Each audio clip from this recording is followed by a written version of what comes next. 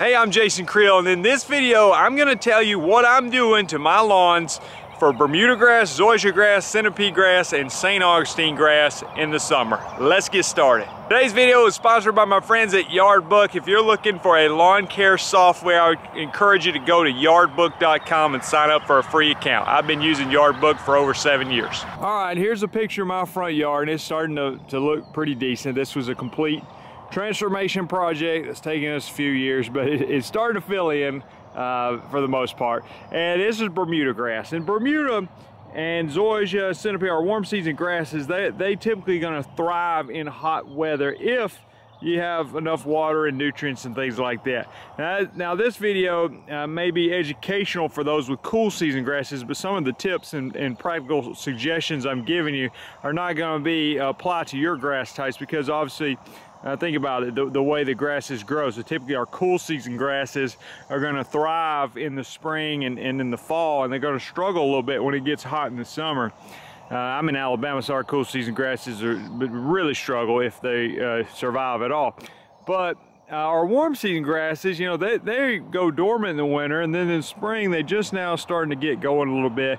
But when it gets hot, that's when they start to really take off. This Bermuda grass, 95 degrees is no problem for Bermuda as long as it has water. So anyway, let's walk around. I'm going to show you the grass types, and I'm going to show you the fertilizer I'm using, talk to you about some of the weed problems that we're dealing with this summer and the products we're using for that. So let's get started. I'm going to walk and talk at the same time, and yes, I'm just barely coordinated enough to do that. And you can see one thing I want to show you in this lawn. I'm not 100% sure. This might be something you start to deal with in the summer. Some of these little brown patches here. And I believe that is a dollar spot, and we've had a good bit of rain. If you're watering your grass regularly, and particularly watering it at night, then you might start to see some dollar spot in the yard. Now, the fungicides may give you a little bit of control in the dollar spot, but oftentimes it'll grow out of it with nitrogen, and it'll, as you mow the grass a few times. But if you are watering at night, I would encourage you to change your watering habits, start watering early in the morning. And if you're starting to see dollar spot, you may cut back on your water. So you may go just to one deep watering once a week, maybe 30 minutes per zone if you have irrigation. What I've been doing, particularly on my Bermuda and Zoysia lawns, is I typically go in the spring with a fertilizer as they're starting to turn green to try to give them an early green up. Also going to cut them short in the spring to try to let the sunlight get down there and warm the roots and get the lawns turning green, okay? But that might be a quick release fertilizer to give a little bit of nitrogen. This year I switched up and I started putting out a slow release fertilizer, but it's basically to start feeding the lawn as it's coming out of dormancy, starting to transition. If you do a quick release fertilizer too early when it's not very green, then you're oftentimes going to waste it. And then what I typically do is we get closer to summer, that's when I'll come in with a slow release fertilizer that I'm looking for that to carry me through the rest of the growing season. So I'm wanting to stay green at least on into September. Now it may not be as green in September as is on the 4th of July, but hopefully it's going to be have some green color holding at that time. But September, oftentimes many people are not looking for their yard to be as green, and they might be getting tired of mowing at that time also. So let me show you the fertilizer I'm using on my Bermuda and Zoysia lawns, and then we'll get over there and talk about Centipede and St. Augustine, and then we'll show you some weed difficulties you may deal with in the summer. Okay, so you can see here, this is what I'm putting out on my Bermuda yards. This is a 3807, so it's 38% nitrogen in this bag. Now if you divide that number, it's a 50-pound bag. If you divide that first number, which is your nitrogen, 38% nitrogen, divided by 2, it's going to tell me there's 19 pounds of nitrogen in that 50-pound bag. Now you got to decide how much nitrogen you want to put on your yard. Because I've already put out a fertilizer in the spring, a slow release that's still feeding the grass, it allowed me to go with a lesser rate now in the summer, because again, I'm still benefiting from my spring application. Now if your spring application's already come and gone and not benefiting the lawn anymore, you may need to put a higher rate of this fertilizer out to carry you through the rest of the summer. Now I'm not saying this is the only fertilizer you can use, or you have to go get this exact composition. I'm just showing you what I do to give you an idea of what you can do for your lawn. Now Bermuda grass can tolerate a lot of nitrogen, but I'm putting a total of about 3 pounds of nitrogen per 1,000 square feet on the calendar year. Some in the spring, and then come back this time of year. Now, if you don't mind mowing more often and you want to have it really green, you can go more than that. But again, if you do that in a quick release fertilizer form, you can risk burning the lawn. You also are going to probably waste a lot of the nutrients. It's like the illustration drinking out of a fire hydrant. The grass can only use so much nitrogen at one time. That's one thing that's great about slow release fertilizer. It's able to feed the lawn at a rate in which the grass can actually use the nutrients that are available. Of course, it's good to remember that if your pH is too low and your soil's too acidic, the grass may not be able to use the nutrients that you're providing for in the form of fertilizer. So you may want to do a soil test, check your pH, or as we do, we add lime to our program each and every year to try to maintain the pH, because I live in an area where the soil is naturally more acidic. Now for my zoysia lawns, I'm doing a very similar thing. I'll put the same exact fertilizer out in the spring that I do on the Bermuda yards. When I get to May or June, I put a fertilizer out that has an insecticide attached to it. Now the word that I learned, and my friend James taught me, is called sparged. So it has an insecticide sparged to the fertilizer. It means attached. So it's, as you're spreading the fertilizer, you're spreading the insecticide as well. And I'm using its Merit is the label name. And so the Merit is attached to the fertilizer. It's a 38-0-6 blend. As I put it out, I'm not only fertilizing the lawn, I'm also controlling the grubs. So that's my target pest in that situation.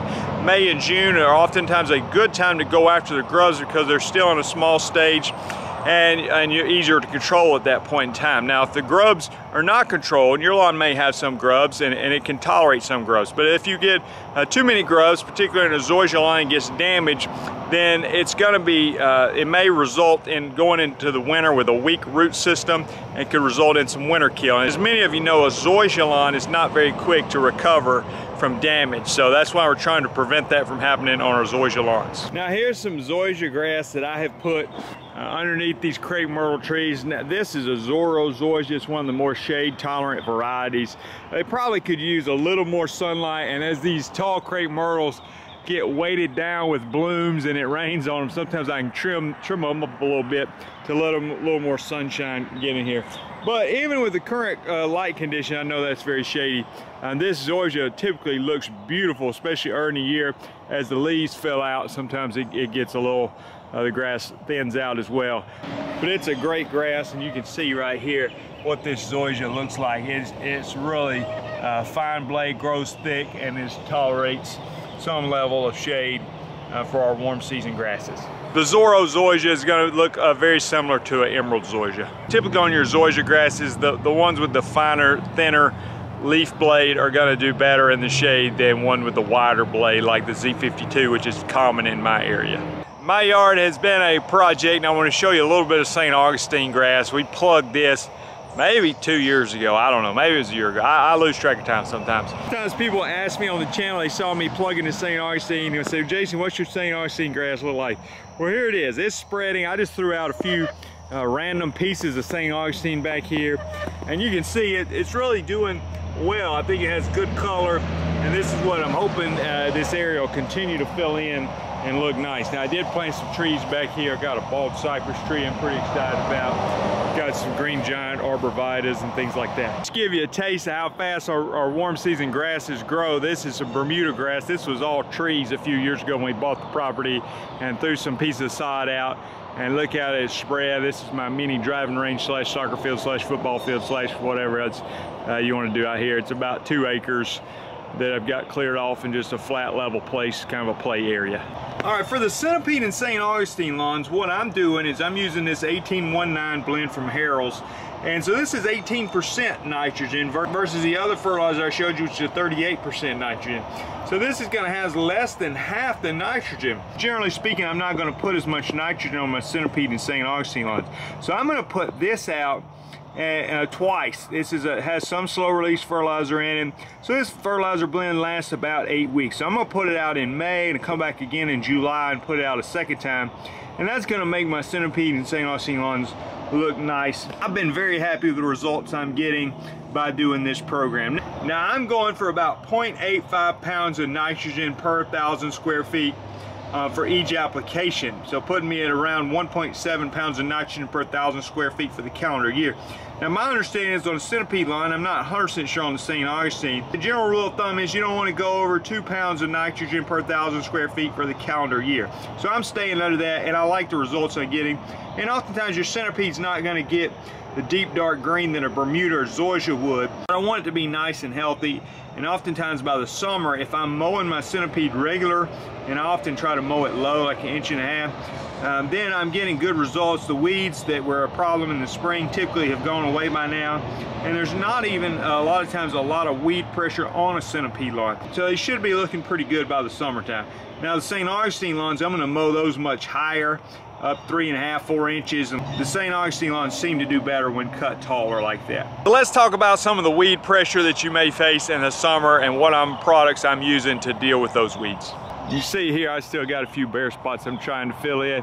But one thing is, I typically don't blanket my yards after once I enter the summer periods. There's a couple reasons for that. One, the weather's typically really hot. And then two, hopefully you don't need to at that point. Hopefully the yards are pretty much cleaned up. Now if I've got a yard full of crabgrass in the summer, I'm pretty much just gonna not worry about that in my area. I'm just saying, you know what, we're gonna let that crabgrass run its course this year. Next year I'm gonna put a pre-emergent out in January, February, and we're gonna try to get ahead of that crabgrass and get it under control. It's very difficult to control in the middle of the summer. What about other like broadleaf weeds and things like that? So what I'll do is I'm fertilizing with a ride-on spreader sprayer. I may be fertilizing this lawn, and as I ride, I'm watching to see what weeds I see. And the common ones I keep running into are things like spurge, things like yellow wood sorrel. And hopefully it's not a terrible breakout, but let me show you the spurge and something you may see in your lawn this summer. There's spurge, and you can see it'll really be a lot of it sometimes in the yard. You might find the crack of a sidewalk. But what I like to do, I keep in my spreader sprayer a very low rate of change up and a very low rate of metsulfuron, which comes under the product name Manor. I put just 12 ounces of change up and then 1/4 ounce of Manor per acre. Now you might need to know how to calibrate your sprayer. You can search for Lawn Care Life calibration after you watch this video, and there's a calibration video that can go over in detail how to calibrate your sprayer. But at those low rates, 12 ounces per acre of change up, 1/4 ounce per acre of metsulfuron, it'll clean up weeds like spurge. The good thing about that combination is I can use it on my Bermuda, Zoysia, Centipede, and St. Augustine lawns. Now if the lawns are drought stressed, I'm gonna be hesitant to go out there and blanket spray a lawn. Again, hopefully I'm not blanket spraying anyway. Hopefully it's not needed to at this time. But if it's 95 degrees, then I'm gonna be extra careful to do that. Personally, I feel more comfortable spraying the Bermuda lawns. I felt like they're able to tolerate it better.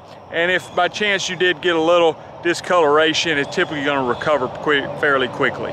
Now other weeds you might see is stuff like this. You got Kalinga in the yard. Now Kalinga is tough. I use a combination for spot treating weeds. Oftentimes, instead of having to spray it with my ride-on spreader sprayer, I may just see a little bit of weeds in the yard. So I may see maybe a little spurge, maybe a little Kalinga, maybe a little nutsedge.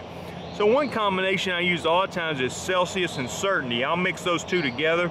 And again, that combination can be used on Bermuda, Zoysia, Centipede, and St. Augustine lawns and have very good results controlling many weeds with that combination, including Kalinga. You can also use Dismiss products on Kalinga, like Blindside, like Dismiss NXT. The active ingredient in Dismiss is sulfitrazone. It'll give you a lot of burn down action on your Kalinga. So if I have a yard that's totally covered in Kalinga, at that point I may have to put Dismiss, regular Dismiss at like 8 ounces per acre in my ride-on sprayer and spray it like that. There's other products that work for Kalinga. I've been using this year, I put out Spectacle Flow in May that try to help control some of the Kalinga, and I'm real happy with the early results I'm seeing. Now you might see some nutsedge in the lawn like this, so you might go with a product like Certainty, mentioned it earlier. It will have a good effect on the Kalinga as well as nutsedge.